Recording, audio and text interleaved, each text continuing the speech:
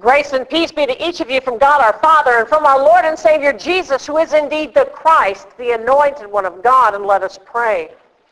Good and gracious Heavenly Father, thank you for the day and thank you for your word.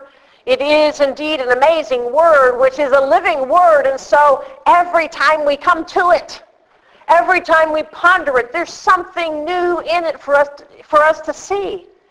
Heavenly Father, I thank you for the insight into the word that we are looking at today from Revelation 14 that you have given me. Thank you for all those answered prayers, Holy Spirit. I appreciate your help. Lord, I pray that you would anoint my tongue to declare this word this morning, and anoint every ear and heart and mind and spirit that hears and receives it to receive it in faith. We pray, O Lord, that you would grow us up in this faith. We pray, O Lord, you would prepare us for what's coming. We ask all of this in the name of Jesus. Amen. Well, last week we heard the stern words of warning given by an angel of the Lord to the people of the earth.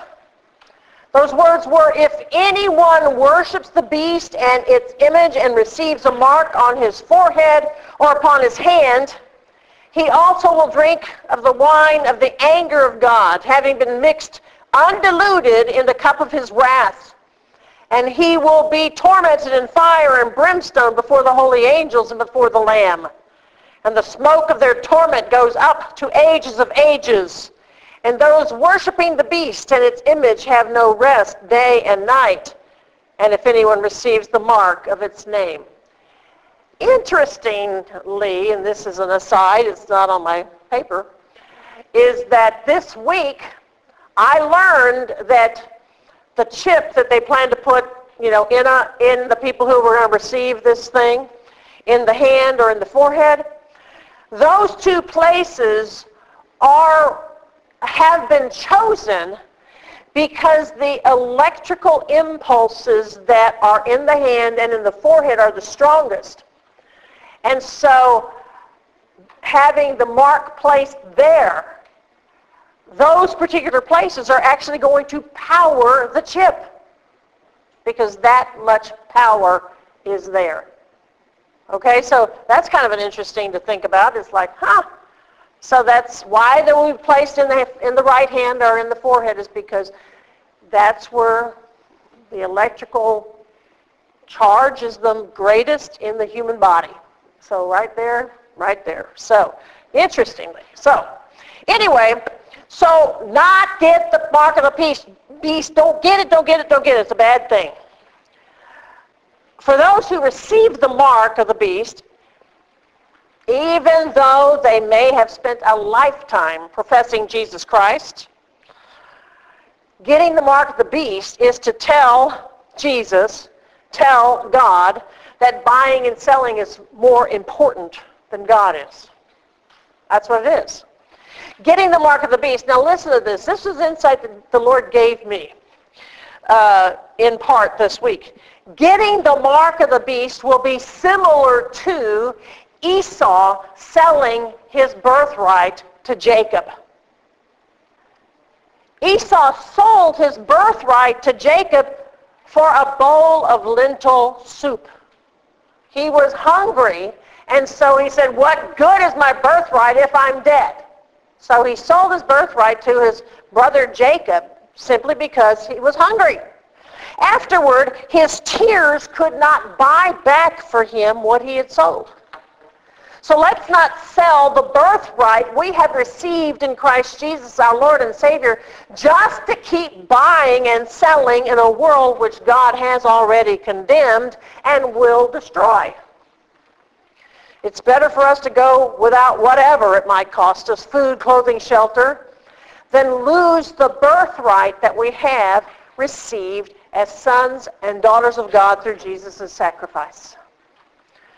Now, prior to our hearing the warning about not taking the mark of the beast, John recorded that he saw an angel flying mid-heaven and proclaiming God's glad tidings. This angel was also speaking in a loud voice, fear God and give him glory because the hour of his judgment has come. and worship the one having made heaven and earth and sea and springs of water. Then John saw another angel who followed the first beast, saying, Fallen, fallen is Babylon the Great, who has given all the Gentiles to drink of the wine of the passion of her immorality. Let's understand this. The way Revelation 14, beginning at verse 6, is written is to let us know that God's eternal glad tidings must be preached, Babylon the Great must fall, and the mark of the beast must be put implemented in the earth and throughout the earth before the harvest of the earth takes place. So now we can move on to verse 14. Now we're going to encounter three more angels and the Son of Man and the harvest of the earth. Verse 14 reads, And I looked, this is John, and I looked, and behold, a white cloud, and upon the cloud is sitting one like the Son of Man, having on his head a golden crown, and in his hand a sharp sickle. This is none other than Jesus. The golden crown upon his head is not a diadem. It's not a royal diadem. It is a Stephanon. And a Stephanon was a wreath about the head. Now this is a golden wreath about the head. And it was generally given as a prize in the public games or as a symbol of honor. Why would Jesus be wearing a Stephanon instead of a diadem? Well, because he is the victor over sin, over death, over the power of the devil. And so his victory enabled him to take back the authority over the earth which Adam and Eve had given away in the Garden of Eden. The fact that Jesus is wearing a Stephanos as he sits in this white cloud is a reminder to us, particularly the devil, that he, Jesus, is Lord of all the earth. Now what perplexed me at first as I started pondering this particular text was the fact that Jesus was sitting on this white cloud. He's sitting on this white cloud and he's got a sickle in his hand. But he's sitting, and that seems kind of odd. You know, the wonderful thing about pondering the Word of God is when you ponder it, the Holy Spirit's quick to just give you insight into that Word, and the Holy Spirit did. Well, as I pondered this scene that John saw, I thought how sitting is oftentimes a position of rest or inactivity. Well, we certainly know that Jesus has not been inactive since he rose from the dead and ascended to the Father. I mean, he is the one interceding for the saints before the Father, before the throne. So we know he's not inactive with that. But, so he is interceding for the saints, and he is doing whatever else the Father instructs him to do, and that's the key. The key is Jesus is sitting on the cloud with the sickle in his hand because he is waiting for the Father to tell him that it's harvest time. He's ready. He's just waiting for the green light go-ahead. Remember, Jesus did not do anything. He did not say anything unless he saw his Father doing what the Father then wanted him to do, or he heard whatever the Father then wanted him to say. He was not a free agent. He was totally dependent upon seeing what the Father was doing before he did anything. He was totally dependent upon hearing what the Father said before he said anything. So Jesus is waiting. He has a sickle in his hand because that's the tool he is going to need to accomplish the next word that he knows he's going to hear from the Father. He knows that the next thing he's going to hear is the command to harvest. Why does he know that the next thing is going to be a command to harvest? Because the glad tidings have gone out. We've heard that in the first verses of chapter 14. The reminder to everyone on the earth to worship God who made heaven and the earth and the sea and the springs of water, that has been spoken. Babylon the Great, that wicked place, has fallen. And the warning not to receive the mark of the beast has been given. So in verse 15 we read, And another angel came out of the temple crying in a loud voice to the one sitting on the cloud, "Put forth your sickle and reap, because the hour to reap has come, because the harvest of the earth has ripened." Now the fact that this angel, a messenger of God, comes out of the temple crying in a loud voice to the one sitting on the cloud, "Put forth your sickle and reap, because the hour to reap has come, because the harvest of the earth has ripened," means that the time had come for the earth to be harvested. The Father would not have sent out his angel to declare this word unless it was time for the earth to be harvested. But of course, I wonder, why did God send an angel? Why doesn't he in a booming voice go, "It's time! Thrust in your sickle, son!" He didn't do that. I don't know why he didn't do that. But angels, we know, are God's messengers. And so the Father sends one of his angels to declare this word. It was harvest time. And verse 16 says, "And the one sitting upon the cloud put forth his sickle upon the earth, and the earth was harvested." It was like, poof, it's done. That was easy. It was effortless. Jesus simply put forth his sickle upon the earth, and the earth was harvested. We're given a visual image, which shows us that our Lord is going to be the one who will bring in the final harvest from out of the earth. What Jesus is harvesting here with his sickle, he is not harvesting the wicked. He's harvesting the righteous. Now, this isn't immediately clear from the text. It will become clear as we read verses 17 through 20. But before I read those verses, here is one more thing about Jesus' actions to note. And it's this. This is what I want to really zero in at this moment. When Jesus got the word from the angel that came out of the temple, the word from his Father, and was told, "Put forth your sickle and reap, because the hour to reap has come, because the harvest of the earth has ripened," he immediately thrust his sickle into the earth, and the earth was harvested. What we need to notice from this for ourselves is this. Jesus is showing us the proper response to anything that the Father tells us to do. When the Father gives us a word to do something, that is the time to act. It is not the time to pray about whatever we've been told, ponder about what we've been told, or question what we've been told. It's the time to do exactly what we've been told to do. That's the time when we hear the word. That's the time. So now let's read verses 17 to 20. "And another angel came out of the temple in heaven, he also having a sharp sickle. And another angel, having authority over the fire, came out of the altar, and he called in a loud cry to the one having the sharp sickle, saying, 'Put forth your sharp sickle, and gather the clusters from the vine of the earth, because its grapes have fully ripened.' And the angel put forth his sickle to the earth, and gathered the vine of the earth, and cast them into the great winepress of the wrath of God.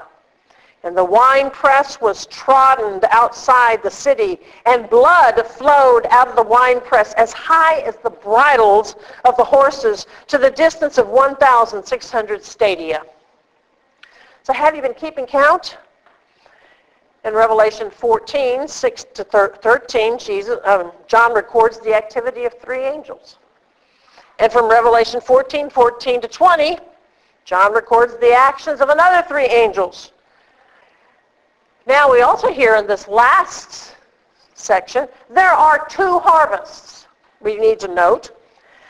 Those who are going to belong to God through Jesus, they are going to be harvested. And those who do not belong to God through Jesus are going to be harvested as well. The first group, the final harvest, is harvested by Jesus. The second group is harvested by an angel. Now, we're not really told anything, given much description about what happens to the first group. I mean, we know what happens to the first group because we've got so much in the Bible that points us to what's going to happen. We know that everybody who belongs to God through his Son, what's going to happen to us is wonderful. Okay? So everybody belonging to God through Jesus Christ is headed for an eternity filled with joy and endless love. We are, however, given graphic detail for what will happen to the second group. The second group is gathered as grapes from a grapevine. And these were cast into the great winepress of the wrath of God. I know nobody wants to be in that group. Okay, nobody really wants to be in that group. Even if they think they want to be in that group, they don't really want to be in that group. And I believe that that's why the description is so graphic. God has always been into full disclosure. He always tells the truth. No one will be able to say that they did not know what they would receive by not belonging to God. Okay? I mean, at the very beginning, when Adam and Eve were in the garden, before they sinned, God told them, on the day that you eat of the fruit of the tree of the knowledge of good and evil, you will die. And they did. They died spiritually first, and then they died physically before a day, one of God's days, 1,000 years, had passed. So a day, either one, physically, within 1,000 years, they died. Spiritually, they died immediately. So God is into full disclosure. He doesn't want anybody to say, I didn't know. All right? And the winepress was trodden outside the city. The fact that the winepress was located outside the city, and this would be the city of Jerusalem, and the grapes trodden there is significant. Listen to the words from Revelation 22, beginning at verse 14. I want to start there so that you can hear the context. Blessed are those who do his, meaning God's commands, that they may have the right to the tree of life and may enter through the gates into the city of Jerusalem. But outside are dogs. Now, they're not talking literal dogs.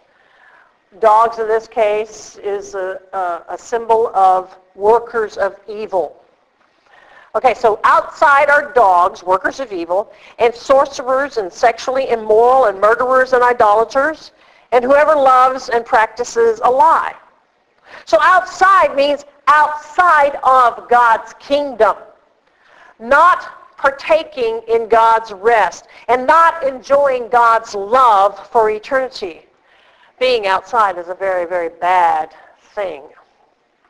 And the winepress was trodden outside the city, and blood flowed out of the winepress as high as the bridles of the horses to a distance of 1,600 stadia, or 183 miles, or basically the distance it is from here to Buda, Texas. All right?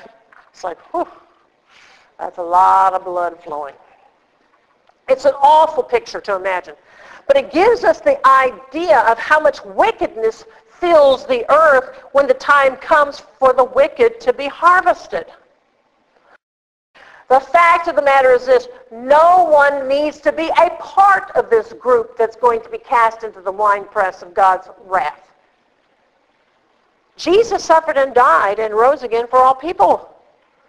There wasn't a single person whose sins were not covered in Jesus' sacrifice. So we need to keep praying for the lost and those whom God would describe as the wicked to turn from their wicked ways and live, because that's what God wants. And here's a passage from Ezekiel 18. This is God's take on the wicked turning from their wicked ways. Ezekiel, writing for the Lord, says, "But if a wicked man turns from all his sins which he has committed, keeps all my statutes, and does what is lawful and right, he shall surely live, he shall not die. None of the transgressions which he has committed shall be remembered against him. Because of the righteousness which he has done, he shall live. Do I have pleasure, any pleasure at all, that the wicked should die, says the Lord God, and not that he should turn from his ways and live? Again, when a wicked man turns away from the wickedness which he committed and does what is lawful and right, he preserves himself alive, because he considers and turns away from all the transgressions which he committed. He shall surely live. He shall not die." And so we need to be praying for the wicked. We need to be praying that people who don't presently know God or presently understand their need for God would come to know God, because everybody needs him. I'd like to share with you one slide today before we end, because I want to share with you how awesome our God is. On July 4th, there was a 6.4 earthquake in California. And things really started rattling. Okay? The very next day, a 7.1 occurred. And then lots of other, well, let me just show you. These are quakes and aftershocks and whatnots. Okay? Lots and lots and lots. And, that just really isn't all of them, because there have been over 1,500. Okay? Aftershocks and so forth, after the quakes have hit. And there have been probably 4,000 reports, I felt it reports, okay? So that people said, this is what I felt, and whatever. There have been YouTube videos on it, all the way into Phoenix, Arizona, about swimming pools sloshing back and forth and that sort of thing. So I didn't get a picture of the I felt it, but over here would be Los Angeles. And I was wondering when I was looking at my map, where's Los Angeles? Because it should be kind of close to this, and I couldn't see it. Well, it was covered with I felt it reports. Okay? And so, but what is our awesome God is this. Couple of things. Nobody got killed. There was damage, yes. There are about 14 homes that burned to the ground. But nobody was killed in a 7.1 and a 6.4. Nobody. Now, of course, rumors are flying around. Is the big one next? Okay? Everybody's going, is the big one next? Well, let me show you that again. The thing that is upsetting or to people who are looking at earthquakes is that these earthquakes are clustered in one area. Most of the time, a big earthquake like the 7.1, 6.4, and 7.1, most of the time, something like that, particularly where it was located, the energy from the earthquake would spread eastward. So there should have been 4.0s, 5.0s in Middle America. Kansas, Oklahoma, Texas. Okay? There should have been. But it's staying right here. And so the concern of the geologists and so forth is, since the energy appears to be staying right here, there is a great likelihood for an even bigger one to hit now within the next day or so. Okay, so that's concerning to them. What I find amazing about our God, and I know that we've wondered when the big one was going to hit with California for a long time. What I found so wonderful about our God, so merciful about our God, A, nobody was killed. But the other thing is that if, and this is an if, I understand it's an if an even bigger earthquake happens, these people have had warning. And they have had a chance to now, for the last couple of days, consider their life and get their spiritual life in order if that's what is needed for them. And that's what I'm hoping that these people have been doing, is been taking stock of them and understanding how quickly things can come to an end. God didn't just say, here's the big one. He could have, but God is merciful. He does not want any one person to be lost. And I think that what's happening in California is evidence of that. I really do. Because he could have sent the big one without warning. He did not. He wants all people to be saved and come to a knowledge of the truth. And so, we don't know obviously what's going to happen. We know that the earthquake forecasters are thinking a bigger one is going to come because that energy has not spread out. But I thank God for his mercy and for his love that he is showing the people of California, because he didn't have to give warning. Because what has God been doing for a couple thousand years now? Warning people that the end is near. California has had floods and fires and whatnots, He didn't have to warn, because he's been warning. But look, he keeps warning and warning and warning and warning and warning, because he loves all people. So let's keep praying for everybody to turn to Jesus Christ. This passage from Ezekiel chapter 18 has a flip side of it to it. Yes, it says that if the wicked turn from their wicked ways, they shall live. The flip side of that is if the righteous turn from their righteousness and become wicked, all of their righteous deeds will be forgotten. Yeah, oops. So it's a double-edged thing here. The righteous have got to stay the course. The wicked need to turn from their wicked ways to Jesus Christ and live. But the righteous have got to stay the course too. So I pray whoever belongs to either one of those groups, I pray they'll do what is necessary in order to spend eternity with God. Because that's the place to be and nowhere else. Amen.